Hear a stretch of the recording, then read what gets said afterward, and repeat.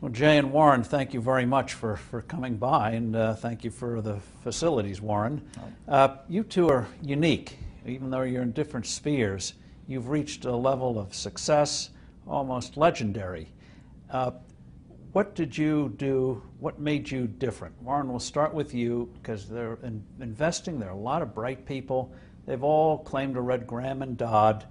They all claim to be disciplined, and yet there's only one Warren Buffett. Well, I was lucky that I got started early. I mean, it always helps if you get started early. And my dad happened to be in the investment business, so I would go down to his office on Saturdays. And so at age probably 7 or something, I started reading these books that were around the place. And so I had a 15-year jump on many people in a sense, and that helped a lot. And I was always fascinated by it. I mean, I knew what I wanted to do early, and I think that's a huge advantage too. And then you don't need a lot of brains in this business. I mean, I've always said if you got an IQ of 160, give away 30 points to somebody else, because you don't need it in investments. What you do need is emotional stability. You have to be able to think independently, and you have to be when you come to a conclusion, you have to really not care what other people say, and just follow the facts and follow your reasoning. And that's tough for a lot of people.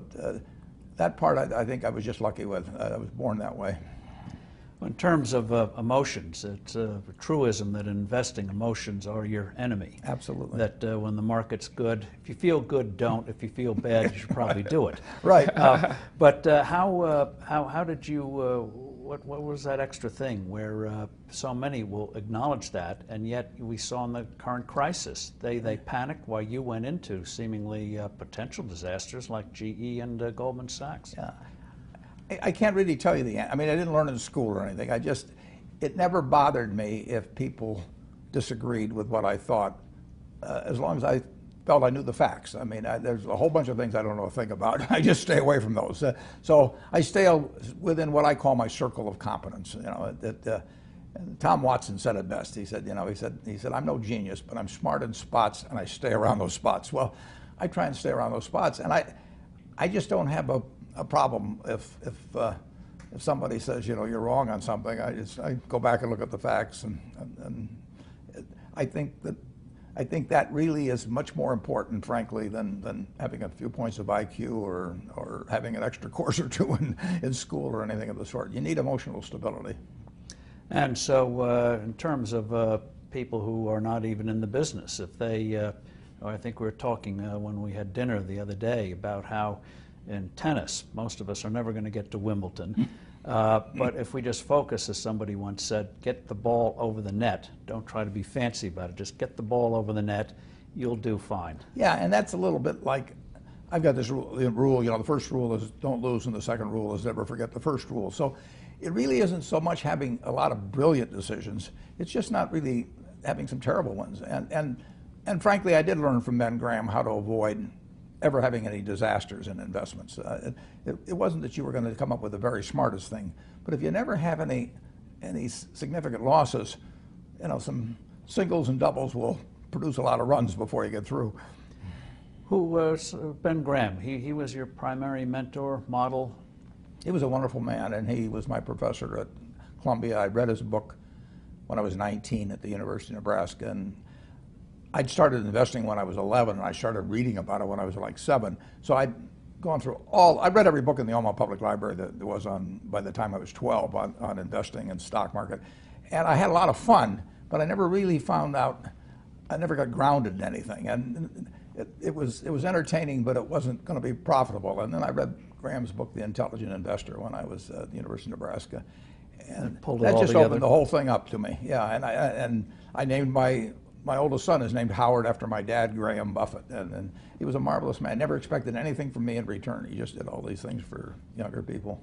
You have just a couple of quick examples of the things that he did that you will look back on? It's one thing to read something, but quite another to see it in action. Well, but what he did was he got me thinking, not as a stock as something with a ticker symbol that wiggles around and that that you look at charts on or anything.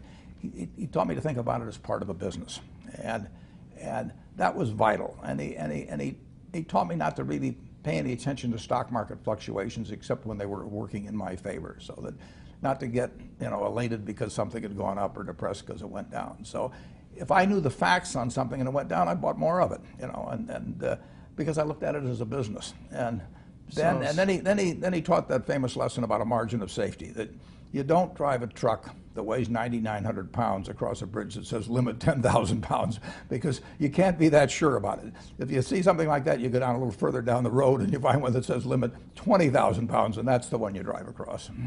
So he, in effect, taught you that stocks weren't just numbers. Numbers were shorthand for flesh and blood businesses. Absolutely. And very easy to overlook. I've never forgotten it. Jay, you are in a business that's perhaps even more competitive, because there's probably not a young person in the country who at some point in their lives wants to be an entertainer, a star. Right. And you've not only have done it, but you've done it consistently. And even though you're only 40 going on 41, in that business, that's almost like 80 in Warren's world. It's tough to do more than one or two. Looking back, what were the things that broke you out of the pack in the most dramatic way possible? As I was listening to him, I just hear all the similarities and all the things in what he's saying, right? Because if you don't look at it as tickers and things like that, you're really just searching for the truth within, you know, all that. And within all the numbers and all the chaos, you're just searching for the truth, right? And that's the key to being a recording artist, right? You're telling your story or finding your truth at the moment. You know, I had, mine's a little opposite from Warren, because I started a little later. My first album didn't come out till I was 26, so I had a bit more maturity of where I was at. It's my first album had all these, you know, emotions and complexities and layers to them that a typical hip-hop album didn't have, because, you know, we were making it at 16, 17 years old. There wasn't enough wealth of experience to share with the world. So at 26, I had been through so many different things. I had so much wealth to share, you know, with the world at that time. And from that starting point, I've never forgotten those things. Like you said, I mean, you never forget those true things that you stick to, your basic things that you know, make you successful. And for me, it's that truth, finding that truth, the truth of the moment of where I am at the time. You know, not trying to cater to a certain demographic, you know, or, you know, not being something I'm not driving a truck over a bridge 10,000, you know, the whole thing. Like, there's so many similarities in what he was just saying. Now, in terms of a mentor, you mentioned at a young age, you got a love of words. How you meant, and before we recorded, you mentioned a 6th grade teacher brought that out in you that's lived a lifetime. Yeah, I was telling you early, like in you know, our classrooms where we grew up. I grew up in Marcy Projects in Brooklyn, and you know, our classrooms were flooded. You know, so it's very difficult for teachers to give you like one-on-one attention. You know, and there's just one 6th grade teacher. Her name was Miss Loudon. You know, she must have saw something in me, and she gave me this attention, and she gave me this love for words. You know, it's funny how it works. You know, it's, you know, worked for me to this day. But just a little bit of attention, you know. You know, she also took us on a field trip to her house, you know, which opened me up to the world. You know, my neighborhood had been my world. It's the only thing I had seen, you know. You know, I just, you know, saw a whole different world. My imagination grew from there. You know, I wanted that. I aspired to have that, you know. A small thing, she had like a ice thing on her refrigerator. You know, you push the ice and the water come down. I was really amazed by that. I was like, I want one of those. It's true. Now, you also, even though you didn't record your first album till you were 26, you, in effect, were writing music in your own mind. Yeah, I was around music my whole life. My mom and pop had like a huge record collection, so I started out listening to music early on, and I would just write music, and you know, I just had a love from it, you know, from there. I didn't get to it, you know. I got caught into my neighborhood and my surroundings, but I've always taken it with me, and I've always went back to it, and then just got to a point where it was like, make this decision. This is something you really love and you love to do.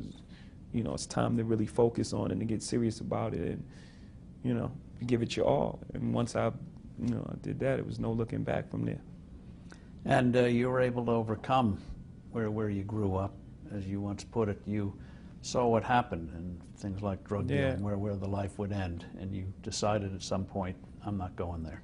Yeah, just, I mean, you know, those sort of decisions that happen in, you know, many of our lives, you know, when we're faced with those fork, you know, the fork in the road moments, you know, and I was around people and I was seeing people, really genuinely nice people, going away for 13 years and, you know, all these, you know, unjust and Rockefeller laws. And, you know, I was just around that so much that I would just told myself, man, I have to make a decision at some point. And, you know, I made this decision to, you know, focus on music, which was my love, you know, and it worked out. Consistency. You know, people have a love of music. They may do 1 or 2 or 3 albums, and then for some reason they fade away. That hasn't happened to you. I think again, it goes back to a bit of what Warren was saying as well. Like, it's the discipline as well, the discipline to not get caught up in the moment. You know, music is like stocks too. You know, there's the hot thing of the moment. You know, there's this hot electro sound or the hot auto-tune voice or the hot whatever's new and exciting. And, you know, people tend to make emotional decisions based on that. They don't stick with what they know. This is who I am. This is, you know, this is what I do. And then they, you know, jump on this next hot thing, and, you know, it's not for you. So for me, just having the discipline and having the confidence that in who I am, you know, and if I go into a studio and if I find my truth of the moment, there are a number of people in the world that can relate to what I'm saying, and it's gonna buy into what I'm doing. You know, not because it's the new thing of the moment, but because it's my genuine emotions. It's how I feel. It's how I articulate the world. And, you know, just having the discipline to just, you know, be yourself. Because you once said, as an artist, you are fighting against everything that's new and everyone's fascinations with new things. Yeah, shiny things. And people fall in love with shiny things. So in essence, as you grow older, you bring an audience with you because the topic of your music grows with you. Right. Right. So it never stays, doesn't go stale. Yeah, because for hip hop is like 30 years old. Like, hip hop is fairly a new genre of music. So we've never seen, you know, the maturation of hip hop, you know, in this sort of way. This never happened before. You know, people would get a certain age and still try to pinpoint this, you know, young demographic, because hip hop was a young man's sport. But, you know, people that listen to hip hop when they're 18, they still gonna like hip hop when they're 28. It's just that the voices in hip hop are not speaking directly to them anymore. Weren't. You know, they weren't. They were speaking to a 18-year-old demographic. You know, so, you know, you're 28, you don't have anything to listen to because no one's relating to you. So, you know, my whole thing was, I'm not gonna do that. You know, I'm just gonna make, you know, the music that I love to make and that I want to make, and I'm gonna mature with my music. And, you know, luckily for me, it was the right decision. When did you realize that not only did you have this ability with music and not to get stale, but recognize too, you have to be treated also, even though you love it, as a business, so that you don't end up, as so many do, they lose everything they have. They're in effect indentured to companies, and they're not masters of their fate. Yeah, that was the greatest trick in music that people ever pulled off, is to convince artists that you can't be an artist and make money. I think the people that were making millions actually set that. I think they set that whole thing up. You know, it was almost like shameful, like especially in rock and roll. You had to pretend that, you know, you got these millionaire guys who had to pretend as if they weren't successful at all, or it would be like a detriment to their career. You know, hip hop from the beginning, you know, it was always been aspirational.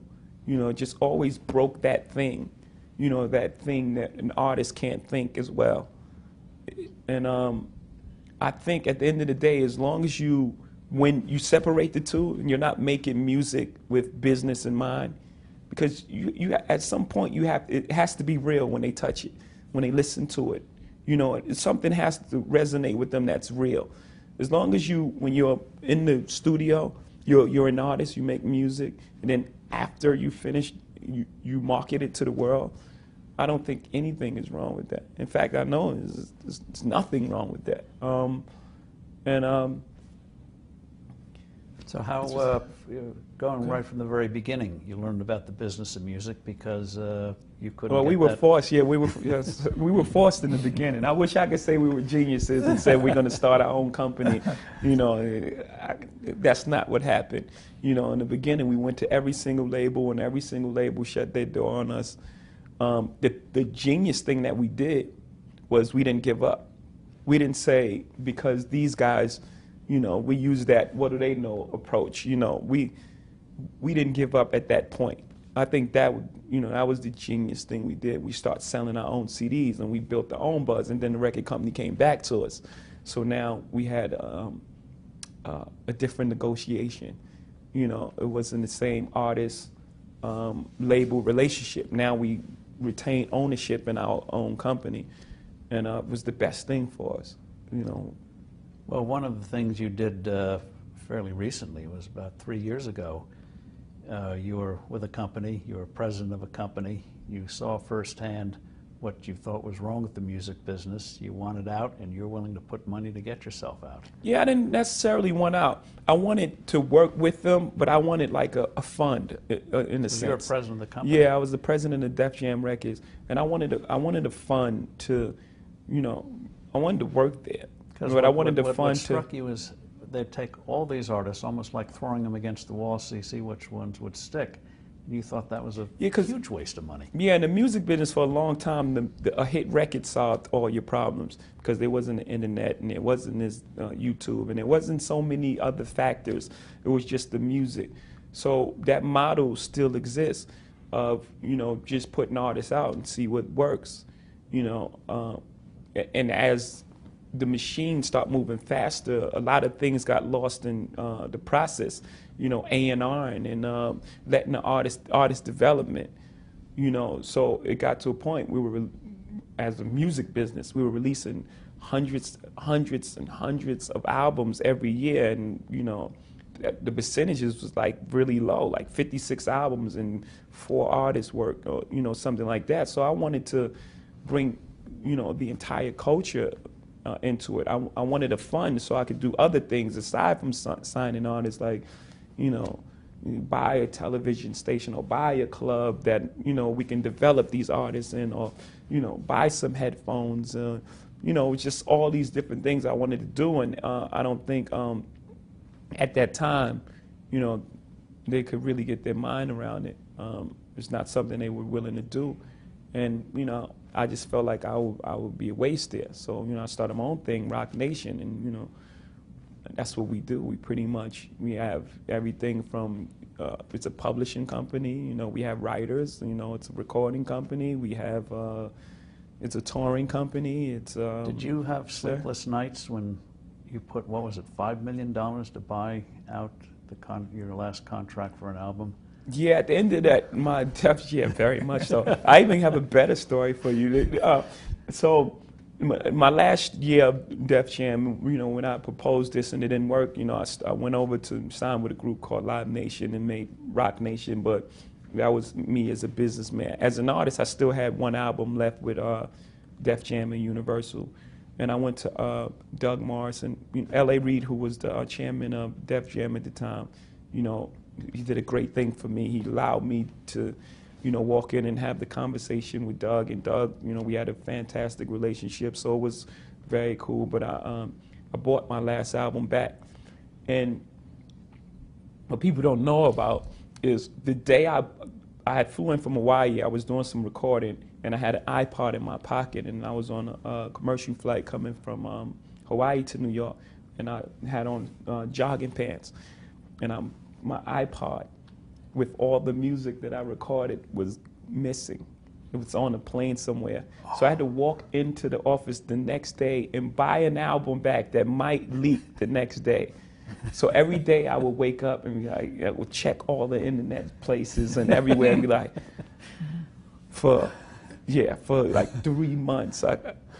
But you know, at the end of the day, it was worth it. You know, just, you know, I was heading in a different direction, and just that freedom, and it turned out to be a great decision for me. It was a great decision for the company. They got some money, and, you know, a great decision for me. Got a very successful album, The Blueprint 3, and, you know, which had Empire State of Mind on it. Was sold about, you know, 4 million singles itself, and which someday may become the anthem for New York. Yeah, actually, my first #1 record was, I mean, as a solo artist, you know, I had #1s as collaborate with collaborators, but my first #1 across the board album, record came off that album, so it was like really good time for me. And I think, and I believe in, you know, everything aligning up. So I think it happened at that time for the right reason. That leads to, you mentioned things line up. Luck. We all know hard work's essential, discipline's essential, staying power is essential, but there's that element there that you can't quantify, but you know it's there. Warren, you've had some thoughts. Well, there's a lot of luck. I mean, just being born in the United States in 1930, the odds were like 30 to 1 against me. I mean, you know, I didn't have anything to do with picking the United States as I emerged, and having decent genes for certain things. And in my own case, I was sort of wired for capital allocation. And being wired for capital allocation a couple of 100 years ago in Nebraska wouldn't have been a thing. And even now, being born in various parts of the world, it wouldn't have meant much. But here I was in this soon-to-be very rich capitalistic system, and it just so happened that what I did paid off enormously in a market system like we have. And if I'd had a talent in some other area that was way less commercial, I mean, I would have had a good time doing it, but it wouldn't have paid off like this. But of course, Jay said it perfectly when he talked about, you know, he's in there recording for himself, and the money comes afterwards. I mean, I got to do what I love. I mean, and it doesn't get any luckier than that. If you can spend your lifetime, and I'm 80 now, and doing things you love every single day. I mean, I would be doing what I do now, and I would have done it in the past, if the payoff had been in seashells or shark's teeth or anything else. If you can go to work every morning, I tap dance to work, you know, and I come down, and every day's exciting. So that is lucky. I mean, that didn't have to happen that way. If I'd been born in 1930, if I'd been born a female, if I'd been born black, I would not have had the same opportunities that I had. I mean, it's chance. I mean, my parents loved my sisters just as much as they loved me. My sisters are just as smart or smarter than I am and all of that, but they didn't have the same expectations in the 30s for a young smart girl as they had for a young smart guy. And so I've had all kinds of luck. I had the luck of, I got turned down by Harvard. Well, getting turned down by Harvard meant I got to study under Ben Graham at Columbia, which changed my life. All kinds of things have worked out. So I just hope I stay lucky. I've been lucky for 80 years. Now, where you grew up, you could have easily have ended up, as you've discussed with your friends, who did something, and by golly, they were put away and didn't get the opportunity. Yeah, I mean, there are very few people that from my neighborhood, you know, in my environment, that make it out. I mean, forget about to be successful, to make it out alive, you know, or to be incarcerated. You know, I have a great friend, you know, who just came home, who's one of the most beautiful people you ever meet, you know, and he just came home from doing 13 years, and we were together every single day, you know, and had it not been for music and music taking me out, you know, at the right time, you know, my life could very easily have been his, very easily. We were together every single day. Well, mention the story about London. Yeah, so they did, you know, we were into different things. We were into a lot of street things, and you know, just so happened I had a talent to make music, and a guy by the name of Jazz, who I started out with really early, you know, he got the opportunity. He got to deal with EMI. He had the opportunity to go to London to record his album, and you know, I went along with him, and we waited for 2 months. Well, in that 2 months, there was a sting operation. And they took, you know, my friend I'm talking about, took him away for 13 years. And the only reason I was in there because I was away, you know, doing this music stuff. Amazing. Business models. We've touched on it, that just because you've done something right before with the music business, they're accustomed to doing things a certain way. world changes, they can't adjust. Warren, what advice do you have? You've seen it in the newspaper business. You made your name. Washington Post, Buffalo News. Right. Legalized monopoly. 30 IQ, you could put them in those businesses and they'd succeed. Yeah, right. and then now they're It happens. all crashing. It happens. I mean, street railways were big here almost 100 years ago. But I will say this about investing. Everything you do learn is cumulative. I mean, that doesn't mean that industries stay good forever or businesses stay good forever, but learning to think about business models.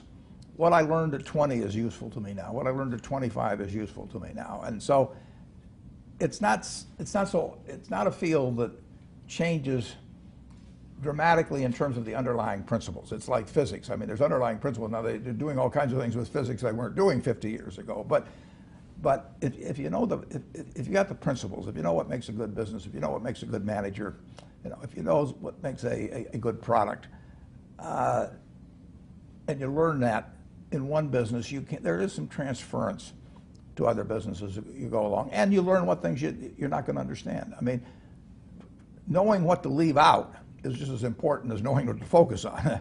And I don't think I can win every game. Somebody said, "How do you beat Bobby Fischer?" You play him any game except chess. So I don't play Bobby Fischer chess. And there's a lot of value to learning that over time and learning what you're good at and what you're not good at. And Jay, your business is like in the newspaper business. You yourself have said that record companies are anachronistic, that they lost it. They lost it with Napster. Explain how they did it and what you learned from it and how you think you can go forward and survive in an environment where what had been true for decades is no longer true. Yeah, I think that's a big thing about a business is recognizing change. The variables are not the same. There's a big thing called the internet, so it changes the landscape for everything. I think the consumption of music is at an all-time high, but as we see, the music business is down, so something has to be done there. It was a time in music where a hit solved everything. You just had a hit, it didn't matter what was going on. Get a hit, and it solved everyone's problem. Covered a lot of sins. That's no longer true, not today, and I think, just having that mentality for so long, I think the music business is still stuck in that place because, we haven't figured that we haven't figured it out. That Napster, they made a huge mistake on Napster. Yeah, well, Napster came along and there was this file sharing thing, and at the time we had the opportunity to embrace it, and this way you can control it. It was one place. But when you stop Napster and we shut down Napster, just the arrogance that we had, it made 1 million Napsters. Now it's impossible to control. Just that sort of thinking. I think in business one of the biggest things is to open yourself up for change. You don't have to change who you are and how you operate, but just if the landscape has changed, then the way we do business has to change somewhat. We don't have to change who we are. We have to change the way we go about it. Because like I said, the consumption of music is higher than ever. Well, you've done it in your own music. As you've gotten older, you've brought audiences with you and others have not. What are you doing in terms of the model that's been shattered in music? You mentioned when you left the record label company, you saw you had to do certain things. How are you recreating a model that can work in the future? For one, we're taking our time with artists and artist development. For two, there's just so many different parts of the business that we're in. For a long time, music wasn't into touring. Now they're making up these 360. I don't want this to be like a record company bashing thing. Now they're doing this they bash themselves. Yeah, you can do it now. You couldn't have done it 20 years ago. Yeah. This whole 360 model, and it's like that's not what the record company does. The record company is not in the touring business. So why would an artist sign rights to you, and that's not what you do? That's not your area expertise. But we're with the biggest concert promoter there is. So there's You know, we're into publishing. There's just so many different aspects of music. We're into more of it now, and you know, we're getting better at it. You know, just to open up different avenues, you know, to make ourselves successful. So touring, clothing, and Touring, also, clothing, movies, publishing, you know, just. I don't want to compete with him, Steve. No, I'm not interested yet. But and then on the tours, you are wise enough or big enough or something where you don't mind sharing billing with Eminem or Bono. Yeah, it's fun for me, for one, and for two, like we were saying in the car, like, you know, 1 + 1 is 3 for me. You know, I don't have that ego where I have to be the only guy on the bill or the only one that people look at. You know, I'm cool with going out with other artists. I've been doing it my entire career. You know, before Eminem, before Bono, it was, you know, R. Kelly or 50 Cent or, you know, DMX. You know, I've been doing it my entire career. I just believe that, you know, the giving people a better package. You know, that when they leave the concert hall, they want to come back again. You know, you can get them there the first time. You know, if what you're putting on is not incredible and impactful, then why would they come back the second time? You know, I think that's a lot of people make that mistake. You know, when they're hot at the moment, you know, they just sell them. You know, they sell off the name and sell off the moment. Yeah, the shiny things. You fall in love with shiny things. You sell off the moment, and then when people come to the concert, they don't have the experience. Well, we're over-delivering on the experience. You know, you're not only getting Eminem, you're getting Eminem and Jay-Z. You're not only getting Bono, you're getting Bono and Jay-Z. You can't help but leave that concert, you know, with almost like a once-in-a-lifetime experience every single time. That's what I'm trying to create. Oh, well, Warren, you said you wouldn't want to compete against Jay. What advice would you... He's super duper joking.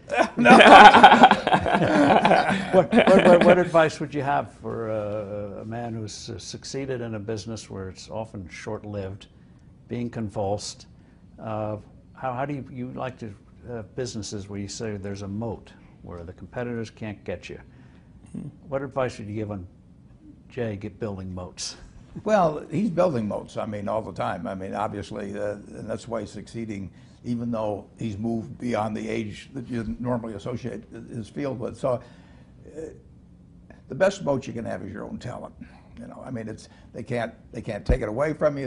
Inflation can't take it from you. Right. Taxes can't take it from you. So when I talk to students, I see these students and I tell them, you know, you're $1 million asset. I would pay you $100,000 to the MBAs for 10% of the earnings for the rest of your life. So that makes you $1 million asset. Now, if you can do something to increase that value 50%, if you can learn to communicate better verbally or in written form, and you become 50% more, that's $500,000 just by improving yourself. I mean, nobody can take that away from you. And so I urge everybody, you know, I talk to them in high school about this and colleges, just develop the habits. You've got the brain power, you've got the energy, but develop the habits of success and look around you at the people that you admire, you know, and list what makes you admire them compared to somebody else that looks equally strong or equally talented.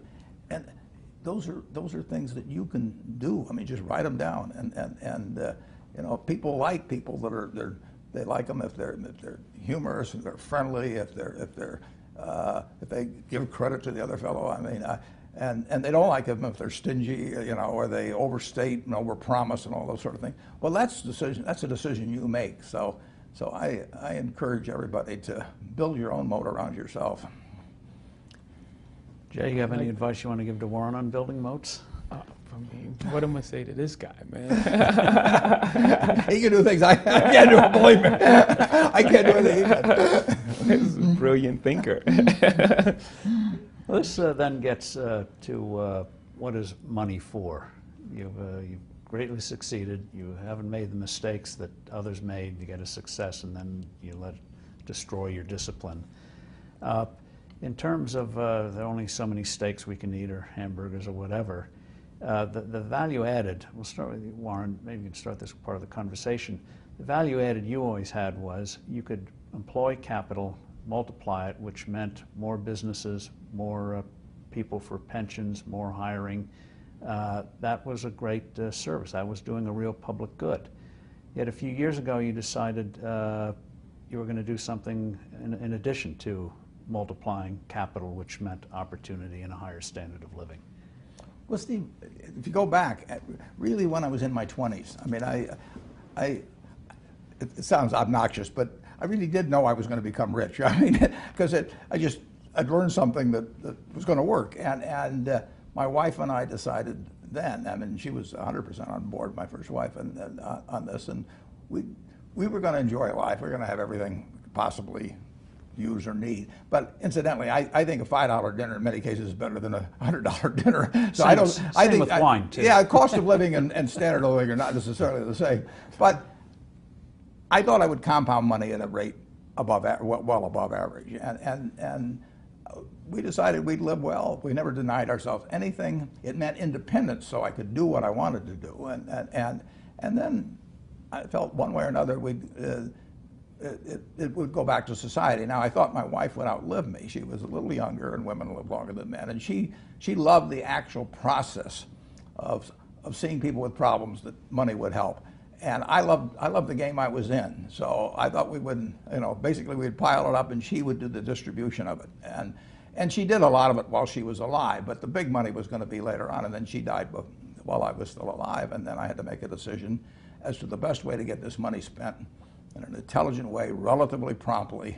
And I came up with the idea of splitting among 5 foundations, the largest of which is the Gates Foundation. And that was 4 years ago, and I couldn't be more pleased with the decision. I haven't denied myself anything. I mean, I eat everything I want. I travel any place I want. Have you denied society something, that the capital, if you keep employing it, might have done more good in more companies? Berkshire's still around. I'm still running it. I mean, I'm not doing so bad. I'm making it still for the charities, but I'm making it for a lot of other people too. So I didn't have to give up anything. I didn't have to give up what I love doing every day. I didn't have to give up any material thing in the world, and my 3 children are each involved with a foundation which lets them put money behind their energies. And no, I think it's really worked out wonderfully for me. I mean, it's been a perfect solution.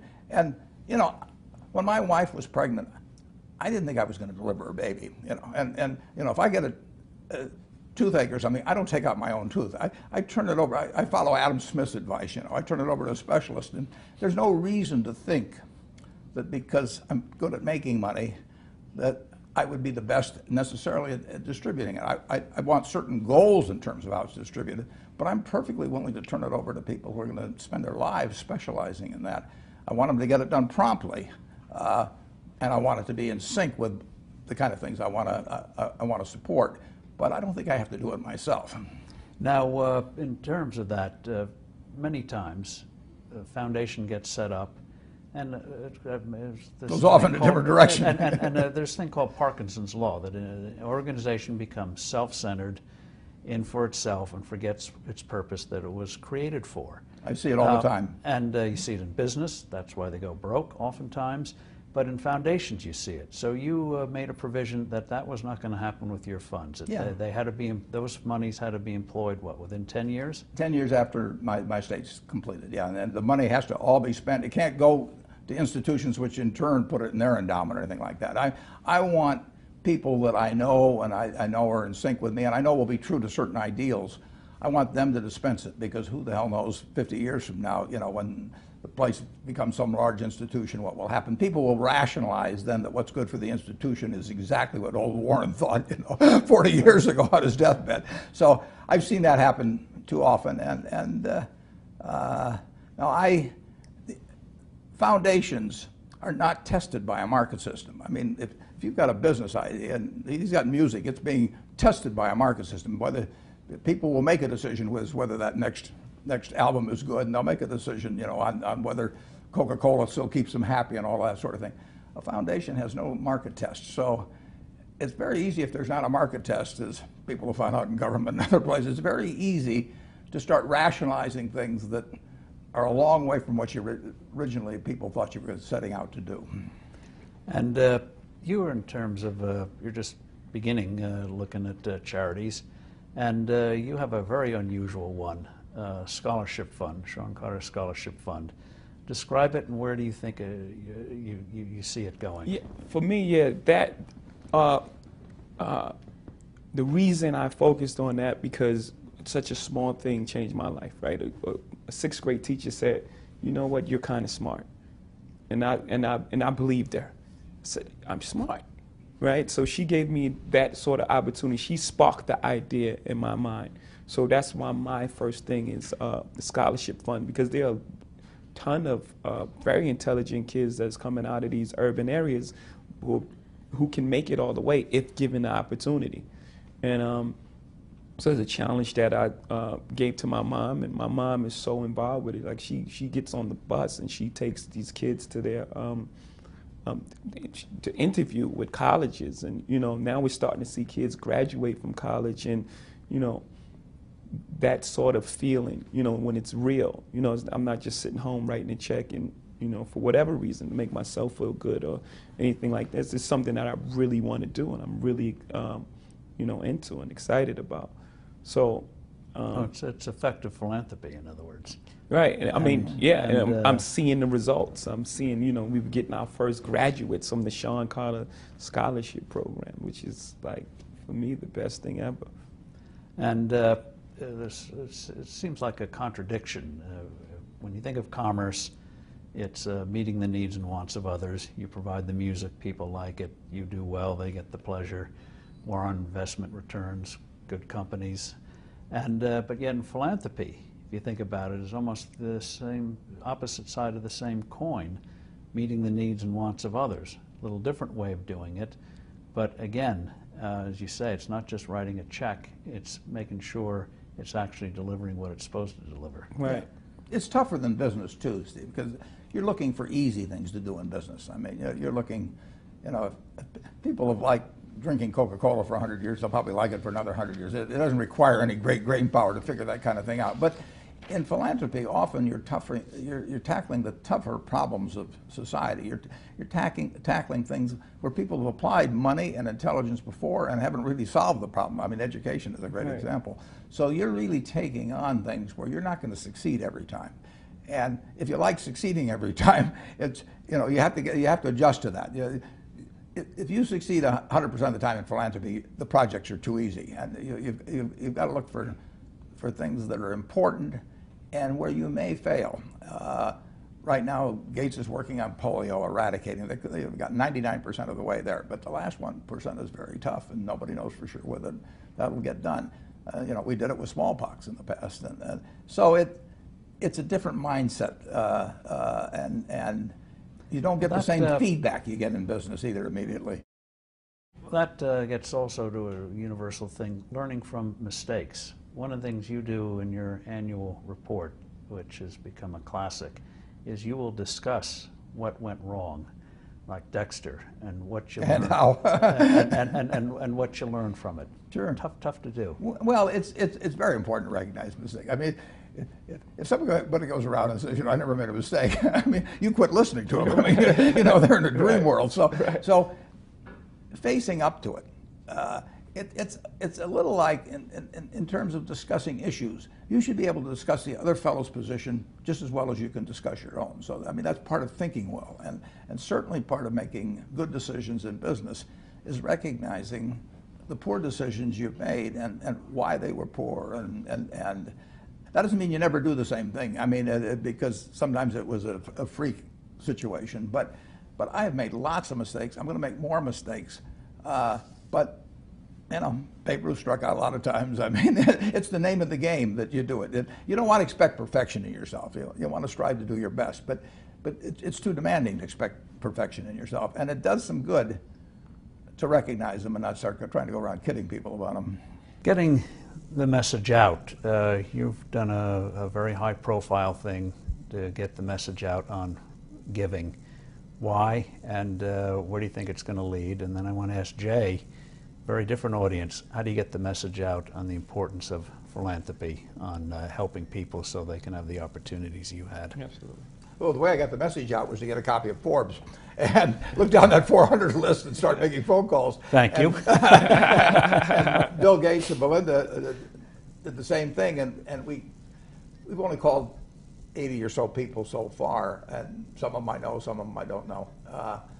And we've gotten way better reception. To some extent, we high-graded the mine, as they say in the mining business, so we picked people, in many cases, but not all cases, where we knew that they had a pretty strong philanthropic interest. But it was very low-key, and we just asked them if they would sign a pledge, not legal but moral, that they would give away at least half of their net worth, either during their lifetimes or at death. And about half of the people that we called, maybe slightly over half, have said they'd be delighted. And we've asked them to tell their own story, and the stories are fascinating. I mean, how people got to that decision, how they evolved, how their family was involved in it, how maybe personal experiences had shaped that. But it was really very encouraging. I don't think you'd find that in any other society in the world other than the United States. And we'll see how far it goes, but it will go further. But even if it only went as far as it's gone, it will have an impact, Steve. So you think that even those who were giving are now, in effect, in their minds, upping it? I think certainly in some cases, I know that's the case. And the very fact of getting involved and spending more time thinking about it, talking with your family more about it, I don't think it ever leads to reduced giving. And I think sometimes I've seen examples of it here, it's led to more. The real interesting thing will be as if it leads to smarter giving over time. We hope to get this group together once a year and talk about, again, mistakes. But then do you see the same kind of entrepreneurship we see in commerce in philanthropy? I mean, there are a handful of large organizations, and except for Habitat for Humanity and a couple of others, they've been around for decades. Yeah, there's some. It's harder to evaluate. It's not a market system. Right. I mean, you can't put out a P&L at the end of the year, and you can't measure things. You know, I don't believe in measuring quarterly results in business, but the timetable on many things is much longer in philanthropy. So it's not as easy a game to me as business, but it's an important game. And the fact that you can't do it perfectly does not mean that you should sit on the sidelines, and it does not mean you can't learn from others. I've already learned something from the 3 or 4 dinners we've had and talking to people, but the stories are interesting. People do things that are amazingly effective. They do things where they bomb for one reason or another. But we will have smarter philanthropy in this country 10 and 20 years from now, I think, than we have now. And I think in a small way this will contribute to it. So keep publishing the list so I can milk it. JJ will soon be on it. But Jay, in terms of philanthropy, obviously you're very much focused on your business right now, as Warren was on his for a long time. But how do you get the message out to a different audience that it doesn't have to even be dollars, it's time? And what your teacher did, taking you and showing you another world, or your mother getting you emotionally with your father in a way in which you could move forward in your life and improve your life. Yeah, I think the first step for us, because as far as entertainers, we're like the first generation to really capitalize off our talent. For many years, artists they were dying broke because the record company took advantage of them in some way, form, shape, and up. Right? This is like that really first generation. I mean, from where we're from. I'm not talking about the rock star. I'm not talking about vinyl. So the first thing for us, for me, I believe, is to lead by example and show how these things have an effect on people's lives in a real way, and to tell that story of this is the neighborhood that made me. And I know there's future generation of stars in this neighborhood as well that we must help out as well. If given the opportunity, what someone can be if given the opportunity. So my first thing is to show by example, and then I'm gonna slowly pull a guy like me and Puff made the. I think we could have done more. I think we could have visited and been there closer, but we've made a huge pledge to, Katrina together.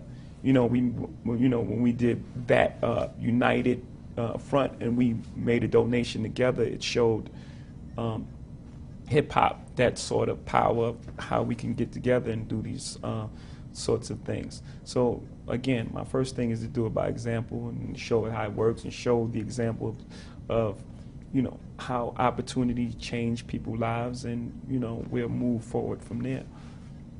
And looking both forward and backwards, when you think of certain people of the past, like philanthropy, Andrew Carnegie, big steel man, first billionaire, but great public works, libraries.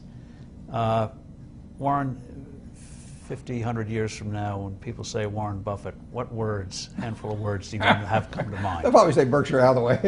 I hope it's still around and doing very well, too. If it isn't, I'll come back and haunt him. No,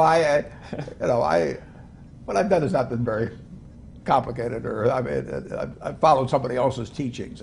But what I really hope, if you could pick one word, it would be teacher. I mean, I got enormous amount. I mean, Jay has talked about his 6th grade teacher. I think almost anyone that's been successful has had a teacher. Maybe not a formal teacher. I mean, it can be a parent, obviously, but somebody's had a teacher that's affected them. And if you can pass that along, I think that's better than money, actually. Jay, how? Man, because in some senses you're a pioneer. Yeah, I think a lot is, I hope to inspire, like, I guess Obama took this thing already, but, just the hope of, how far we can make it, and the hope of, if you really apply yourself and stay true to who you are, how far you can come from where you come from, because my sort of success, I mean, where I'm from is like, Jay is teaching all the time. I mean, he's teaching a lot bigger classroom than I'll ever teach, and it's important. I mean, they're going to learn from somebody. A young person growing up, and he's the guy to learn from. So just the hope, and hope. I think that's crucial, especially as people begin to recognize, yes, you're a fantastic artist, but unlike artists of the past, you also knew how to take control of your destiny by learning about business, learning about distribution, all the innards of production, so that you weren't going to lose what you created. Right. Right. Well, thank you. Thank you. Thank you. Legalized monopoly. 30 IQ, you could put them in those businesses and they'd succeed. Yeah, right. and then now they're it happens. all crashing. It happens. I mean, street railways were big here almost 100 years ago. But I will say this about investing. Everything you do learn is cumulative. I mean, that doesn't mean that industries stay good forever or businesses stay good forever, but learning to think about business models. What I learned at 20 is useful to me now. What I learned at 25 is useful to me now. And so it's not a field that changes dramatically in terms of the underlying principles. It's like physics. I mean, there's underlying principles. Now they're doing all kinds of things with physics they weren't doing 50 years ago. But if you know if you got the principles, if you know what makes a good business, if you know what makes a good manager, if you know what makes a good product, and you learn that in one business, there is some transference to other businesses as you go along, and you learn what things you're not going to understand. I mean, knowing what to leave out is just as important as knowing what to focus on. And I don't think I can win every game. Somebody said, "How do you beat Bobby Fischer?" You play him any game except chess. So I don't play Bobby Fischer chess. And there's a lot of value to learning that over time, and learning what you're good at and what you're not good at. And Jay, your business is like the newspaper business. You yourself have said that record companies are anachronistic, that they lost it. They lost it with Napster. Explain how they did it and what you learned from it and how you think you can go forward and survive in an environment where what would have been true for decades is no longer true. Yeah, I think that's a big thing about a business is recognizing change. The variables are not the same. there's a big thing called the internet. So it changes the landscape of everything. I think the consumption of music is at an all-time high. But as we see, the music business is down. So something has to be done there. It was a time in music where a hit solved everything. You just had a hit. It didn't matter what was going on. Get a hit, and it solved everyone's problem. Covered a lot of sins. That's no longer true. Not today. And I think just having that mentality for so long, I think it's the music business is still stuck in that place because we haven't figured that we haven't figured it out. That Napster, they made a huge mistake on Napster. Yeah, well, Napster came along and there was this file sharing thing, and at the time we had the opportunity to embrace it, and this way you can control it. It was one place, but when you stop one now, All claim to be disciplined, and yet there's only one Warren Buffett. Well, I was lucky that I got started early. I mean, it always helps if you get started early. And my dad happened to be in the investment business, so I would go down to his office on Saturdays. And so at age probably 7 or something, I started reading these books that were around the place. And so I had a 15-year jump on many people in a sense, and that helped a lot. And I was always fascinated by it. I knew what I wanted to do early, and I think that's a huge advantage too. And then you don't need a lot of brains in this business. I mean, I've always said if you got an IQ of 160, give away 30 points to somebody else because you don't need it in investments. What you do need is emotional stability. You have to be able to think independently, and you have to be when you come to a conclusion, you have to really not care what other people say and just follow the facts and follow your reasoning. And that's tough for a lot of people. That part I think I was just lucky with. I was born that way. In terms of emotions, it's a truism that investing emotions are your enemy. Absolutely. That when the market's good, if you feel good, don't. If you feel bad, you should probably do it. Right. But how did you? What was that extra thing where so many will acknowledge that, and yet we saw in the current crisis they panicked while you went into seemingly potential disasters like GE and Goldman Sachs. Yeah. I can't really tell you the answer. I mean, I didn't learn in school or anything. It never bothered me if people disagreed with what I thought, as long as I felt I knew the facts. I mean, there's a whole bunch of things I don't know a thing about. I just stay away from those. So I stay within what I call my circle of competence. And Tom Watson said it best. He said, I'm no genius, but I'm smart in spots, and I stay around those spots. Well, I try and stay around those spots, and I just don't have a problem if somebody says you're wrong on something. I go back and look at the facts, and I think that really is much more important, frankly, than having a few points of IQ or having an extra course or two in school or anything of the sort. You need emotional stability. And so, in terms of people who are not even in the business, if they, I think we were talking when we had dinner the other day about how in tennis, most of us are never going to get to Wimbledon. But if we just focus, as somebody once said, get the ball over the net. Don't try to be fancy about it. Just get the ball over the net. You'll do fine. Yeah, and that's a little bit like, I've got this rule, the first rule is don't lose, and the second rule is never forget the first rule. So it really isn't so much having a lot of brilliant decisions. It's just not really having some terrible ones. And frankly, I did learn from Ben Graham how to avoid ever having any disasters in investments. It wasn't that you were going to come up with the very smartest thing, but if you never have any... hip hop from the beginning, it was always been aspirational. Just always broke that thing, that thing that an artist can't think as well. And I think at the end of the day, as long as when you separate the two and you're not making music with business in mind, because you at some point it has to be real when they touch it, when they listen to it. Something has to resonate with them that's real. As long as when you're in the studio, you're an artist, you make music, and then after you finish, you market it to the world.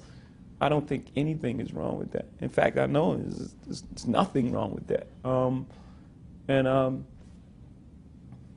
So how, going right from the very beginning, you learned about the business of music because you couldn't Well, get we were that. forced. Yeah, yes, we were forced in the beginning. I wish I could say we were geniuses and said we're going to start our own company. You know, that's not what happened. You know, in the beginning, we went to every single label, and every single label shut their door on us. The genius thing that we did was we didn't give up. We didn't say, because these guys, you know, we use that what do they know approach. You know, we didn't give up at that point. I think that, you know, that was the genius thing we did. We started selling our own CDs and we built our own buzz, and then the record company came back to us. So now we had a different negotiation. You know, it wasn't the same artist label relationship. Now we retain ownership in our own company, and it was the best thing for us. You know. Well, one of the things you did fairly recently was about 3 years ago. You were with a company, you were president of a company, you saw firsthand what you thought was wrong with the music business, you wanted out, and you're willing to put money to get yourself out. Yeah, I didn't necessarily want out. I wanted to work with them, but I wanted like a fund in a sense. You're president of the company? Yeah, I was the president of Def Jam Records, and I wanted a fund to, you know, I wanted to work there. But I wanted the fund what struck you is they'd take all these artists, almost like throwing them against the wall, so you see which ones would stick. You thought that was a huge waste of money. Yeah, in the music business for a long time, a hit record solved all your problems because there wasn't the internet and there wasn't this YouTube and there wasn't so many other factors. It was just the music. So that model still exists of, you know, just putting artists out and see what works, you know. And as the machine stopped moving faster, a lot of things got lost in the process, you know, A&R and letting the artist development, you know. So it got to a point we were, as a music business, we were releasing hundreds and hundreds of albums willing to do. And, you know, I just felt like I would be a waste there. So, you know, I started my own thing, Rock Nation, and, you know, that's what we do. We have everything from, it's a publishing company, you know, we have writers, you know, it's a recording company, we have, it's a touring company, it's... Did you have sleepless nights when you put, what was it, $5 million to buy out your last contract for an album? Yeah, at the end of that, yeah, very much so. I even have a better story for you. So, my last year of Def Jam, you know, when I proposed this and it didn't work, you know, I went over to sign with a group called Live Nation and made Rock Nation, but that was me as a businessman. As an artist, I still had one album left with Def Jam and Universal. And I went to Doug Morrison, L.A. Reid, who was the chairman of Def Jam at the time. You know, he did a great thing for me. He allowed me to, you know, walk in and have the conversation with Doug. And Doug, you know, we had a fantastic relationship, so it was very cool. But I bought my last album back. And what people don't know about is the day I had flew in from Hawaii, I was doing some recording, and I had an iPod in my pocket, and I was on a commercial flight coming from Hawaii to New York, and I had on jogging pants. And my iPod, with all the music that I recorded, was missing. It was on a plane somewhere. So I had to walk into the office the next day and buy an album back that might leak the next day. So every day I would wake up and be like, I would check all the internet places and everywhere and be like, for like 3 months. But I, you know, at the end of the day, it was worth it. You know, just, you know, I was heading in a different direction, and just that freedom, and it turned out to be a great decision for me. It was a great decision for the company. They got some money, and, you know, a great decision for me. Got a very successful album, The Blueprint 3, and, you know, which had Empire State of Mind on it, was sold about, you know, 4 million singles itself, and which someday may become the anthem for New York. Yeah, actually, my first #1 record was off. I mean, as a solo artist, you know, I had #1s as collaborate with collaborators, but my first #1 across the board album, record came off that album, so it was like really good time for me. And I think, and I believe in, you know, everything aligning up. So I think it happened at that time for the right reason. That leads to, you mentioned things line up. Luck. we all know hard work's essential, discipline's essential, staying power is essential, but there's that element there that you can't quantify, but you know it's there. Warren, you've had some thoughts. Well, there's a lot of luck. I mean, just being born in the United States and Put money to get yourself out. Yeah, I didn't necessarily want out. I wanted to work with them, but I wanted like a fund in a sense. You're president of the company. Yeah, I was the president of Def Jam Records, and I wanted a fund to, I wanted to work there. But I wanted a fund what to. struck you is they'd take all these artists, almost like throwing them against the wall, see which ones would stick. You thought that was a huge waste of money. Yeah, in the music business for a long time, a hit record solved all your problems because there wasn't the internet and there wasn't this YouTube and there wasn't so many other factors. It was just the music. So that model still exists of, just putting artists out and see what works, and as the machine stopped moving faster, a lot of things got lost in the process, A&R and letting the artist development, so it got to a point we were, as a music business, we were releasing hundreds and hundreds of albums every year, and the percentages was like really low, like 56 albums and 4 artists work, or something like that. So I wanted to bring the entire culture into it. I wanted a fund so I could do other things aside from signing artists, like, buy a television station or buy a club that, we can develop these artists in, or, buy some headphones, just all these different things I wanted to do. And I don't think at that time, they could really get their mind around it. It's not something they were willing to do. And, I just felt like I would be a waste there. So, I started my own thing, Rock Nation, and, that's what we do. We have everything from, it's a publishing company, we have writers, it's a recording company, we have, it's a touring company. It's Did you have sleepless nights when you put, what was it, $5 million to buy out your last contract for an album? Yeah, at the end of that, my Def Jam, very much so. I even have a better story for you. So my last year of Def Jam, when I proposed this and it didn't work, I went over to sign with a group called Live Nation and made Rock Nation, but that was me as a businessman. As an artist, I still had one album left with Def Jam and Universal. And I went to Doug Morris and L.A. Reid, who was the chairman of Def Jam at the time.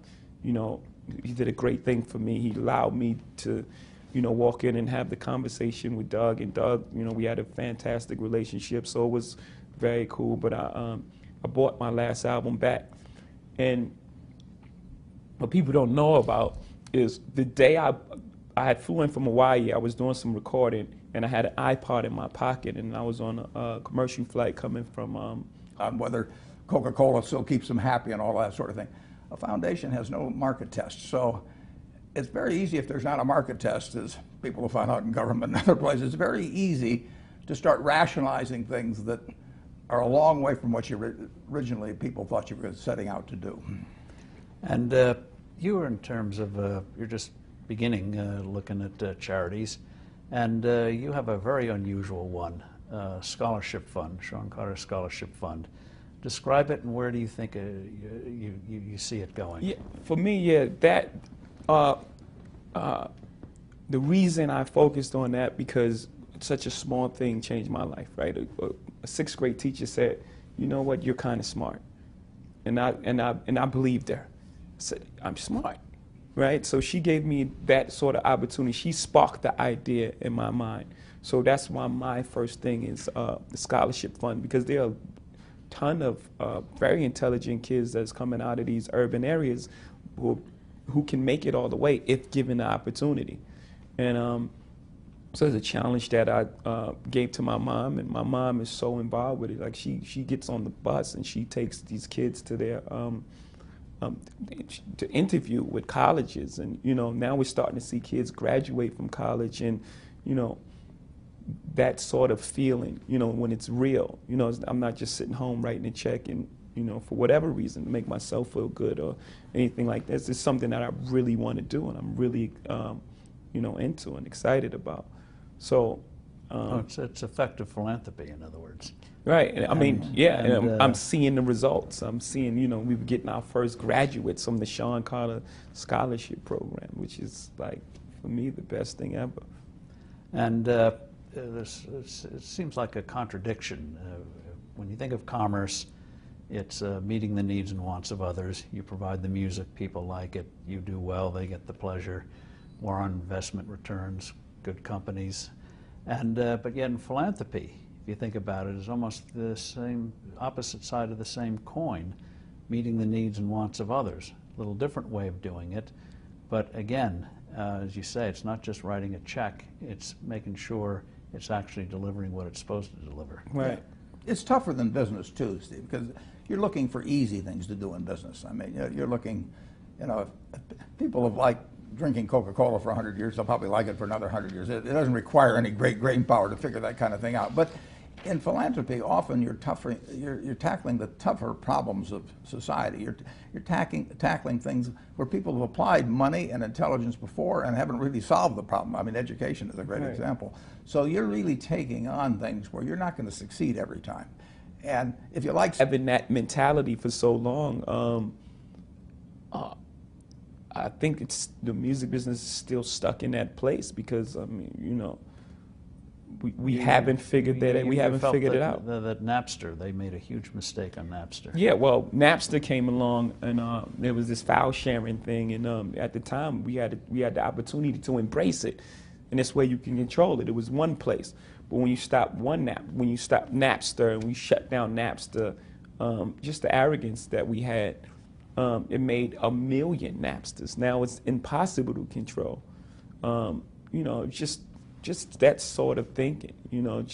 I think in business one of the biggest things is to open yourself up for change. You don't have to change who you are and how you operate, but just if the landscape has changed, then the way we do business has to change somewhat. We don't have to change who we are. We have to change the way we go about it. Because like I said, the consumption of music is higher than ever. Well, you've done it in your own music. As you've gotten older, you've brought audiences with you and others have not. What are you doing in terms of the model that's been shattered in music? You mentioned when you left the record label company, you saw you had to do certain things. How are you recreating a model that can work in the future? For one, we're taking our time with artists and artist development. For two, there's just so many different parts of the business that we're in. For a long time, music wasn't into touring. Now they're making up these 360. I don't want this to be like a record company bashing thing. Now they're doing this they bash themselves. Yeah, you can do it now. You couldn't have done it 20 years ago. Yeah. This whole 360 model, and it's like that's not what the record company does. The record company is not in the touring business. So why would an artist sign rights to you, and that's not what you do? That's not your area expertise. But we're with the biggest concert promoter there is. So there's, we're into publishing. There's just so many different aspects of music we're into more of it now, and we're getting better at it. Just to open up different avenues, to make ourselves successful. So touring, clothing, and touring, also, clothing, movies, publishing, just. I don't want to compete with him, Steve. No, I'm not interested yet. But and then on the tours, you are wise enough or big enough for something where you don't mind sharing billing with Eminem or Bono. Yeah, it's fun for me, for one, and for two, I'm a slowly pull a guy like me and Puff made the. I think we could have done more. I think we could have visited and been there closer, but we've made a huge pledge to, Katrina together. When we did that united front and we made a donation together, it showed hip hop that sort of power of how we can get together and do these sorts of things. So again, my first thing is to do it by example and show it how it works and show the example of how opportunity change people's lives, and we'll move forward from there. And looking both forward and backwards, when you think of certain people of the past, like philanthropy, Andrew Carnegie, big steel man, first billionaire, but great public works, libraries. Warren, 50, 100 years from now, when people say Warren Buffett, what words, handful of words do you have come to mind? They'll probably say Berkshire Hathaway. I hope it's still around and doing very well, too. If it isn't, I'll come back and haunt him. No, what I've done has not been very complicated, or I've followed somebody else's teachings. But what I really hope, if you could pick one word, it would be teacher. I mean, I got enormous amount. I mean, Jay has talked about his 6th grade teacher. I think almost anyone that's been successful has had a teacher. Maybe not a formal teacher. I mean, it can be a parent, obviously, but somebody's had a teacher that's affected them, and if you can pass that along, I think that's better than money, actually. Jay, how? Man, because in some senses you're a pioneer. Yeah, I think a lot is, I hope to inspire, like, I guess Obama took this thing already, but, just the hope of, how far we can make it, and the hope of, if you really apply yourself and stay true to who you are, how far you can come from where you come from, because my sort of success, I mean, where I'm from is like, Jay is teaching all the time. I mean, he's teaching a lot bigger classroom than I'll ever teach, and it's important. I mean, they're going to learn from somebody. A young person growing up, and he's the guy to learn from.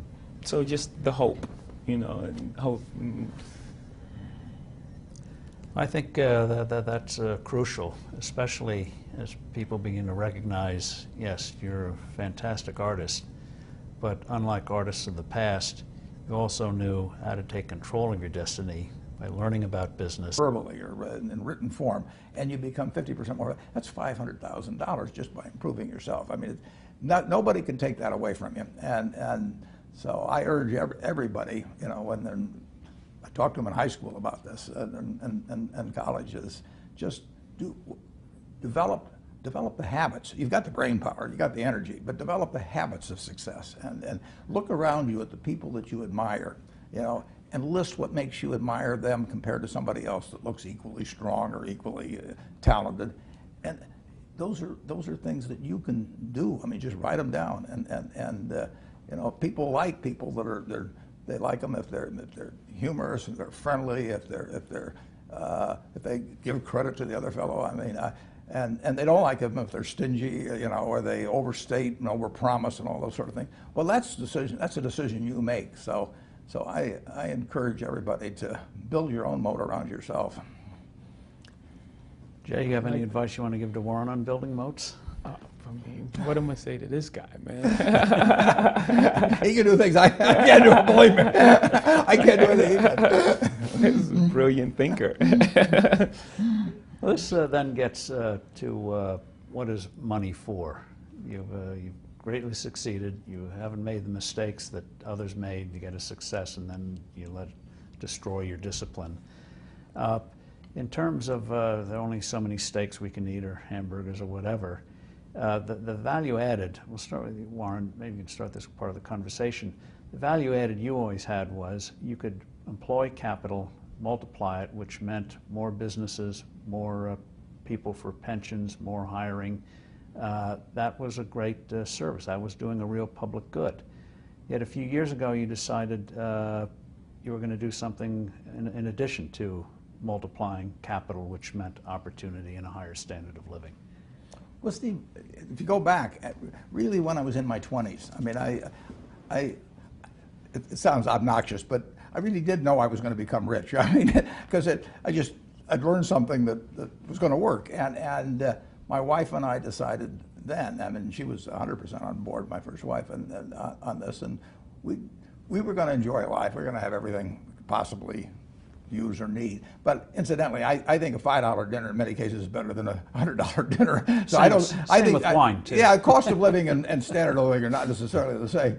But I thought I would compound money at a rate well above average, and we decided we'd live well. We never denied ourselves anything. It meant independence, so I could do what I wanted to do, and then I felt one way or another it would go back to society. Now I thought my wife would outlive me on this, and we were going to enjoy life. We were going to have everything we could possibly use or need. But incidentally, I think a $5 dinner in many cases is better than a $100 dinner. So I think with wine too. Yeah, cost of living and standard of living are not necessarily the same.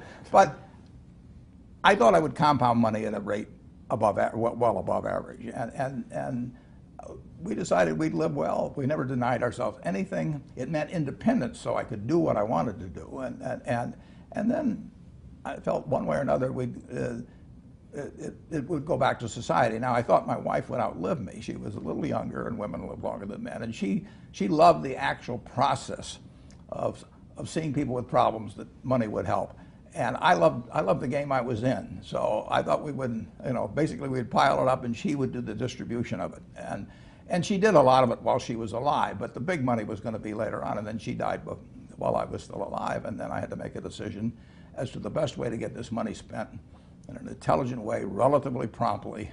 And I came up with the idea of splitting among 5 foundations, the largest of which is the Gates Foundation. And that was 4 years ago, and I couldn't be more pleased with the decision. I haven't denied myself anything. I mean, I eat everything I want. I travel to any place I want. Have you denied society something that the capital, if you keep employing it, might have done more good in more companies? Berkshire's still around. I'm still running it. I mean, I'm not doing so bad. I'm making it still for the charities, but I'm making it for a lot of other people too. So I didn't have to give up anything. I didn't have to give up what I love doing every day. I didn't have to give up any material thing in the world, and my 3 children are each involved with a foundation which lets them put money behind their energies. And no, I think it's really worked out wonderfully for me. I mean, it's been a perfect solution. And when my wife was pregnant, I didn't think I was going to deliver a baby. And if I get a toothache or something, I don't take out my own tooth.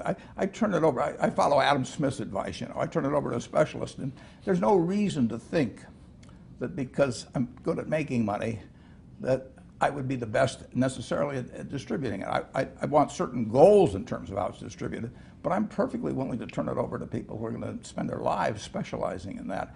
I want them to get it done promptly, and I want it to be in sync with the kind of things I want to support. But I don't think I have to do it myself.